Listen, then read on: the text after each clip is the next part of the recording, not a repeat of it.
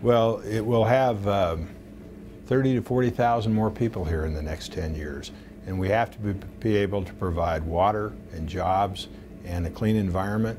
And we have to be able to provide a tax base that's not on the backs of homeowners.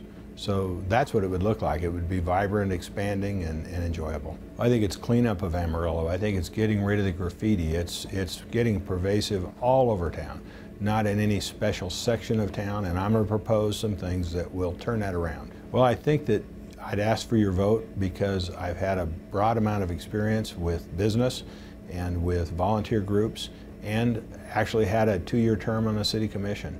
And I believe that I'm prepared for this job and that I can do a good job of it. The important thing to me is the citizens say that he listens, and that he acts, and he understands. And that's a chore, to understand all the issues in the city, but that's what's important, and that's what will judge whether I am a good public servant or not.